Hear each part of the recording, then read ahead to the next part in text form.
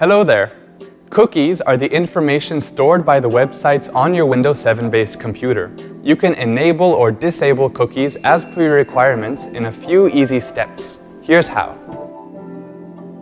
Open Mozilla Firefox. Click on the Tools menu and then select Options from the menu that appears. Select the Privacy panel. Set Firefox Will to Use Custom Settings for History. Uncheck the checkbox next to Accept Cookies from Sites to disable cookies for websites, and to enable the cookies, select it. Choose how long cookies are allowed to be stored. They expire, I close Firefox, or ask me every time in the Keep Until drop-down list. Click OK.